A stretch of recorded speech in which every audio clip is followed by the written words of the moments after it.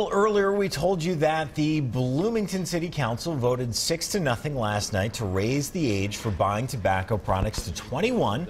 Bloomington is the third city in Minnesota to make the change. St. Louis Park, you down to the first two. St. Cloud City Council also voted to raise the age, but the mayor says he won't sign off on it. We want your feedback. On Facebook, Bonnie says, yeah, pass a law. That'll make certain that no one under that age will smoke.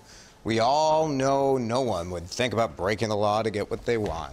Nadine says most young people who decide to smoke started long before the legal age, so that's a tough one to answer. The idea is that if you're 16 or 17, if people can't legally buy till they're 21, then maybe you don't have a friend. No one in your high school can buy it. Yeah. Dylan says if you're considered an adult at 18 and can vote, fight at war, gamble, go into college debt, I believe you should be able to make the choice if you want to smoke or drink for that matter. Raising the age to 21 should mean that you're considered an adult at 21 then. So thanks everybody for your feedback.